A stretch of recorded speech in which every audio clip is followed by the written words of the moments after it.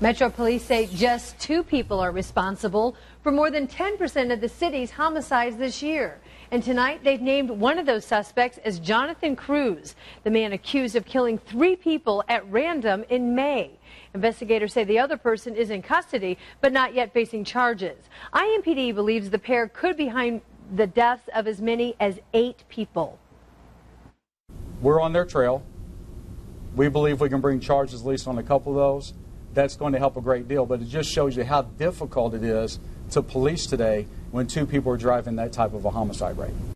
Jonathan Cruz will be in court tomorrow. That's when prosecutors will present their request to seek the death penalty against him.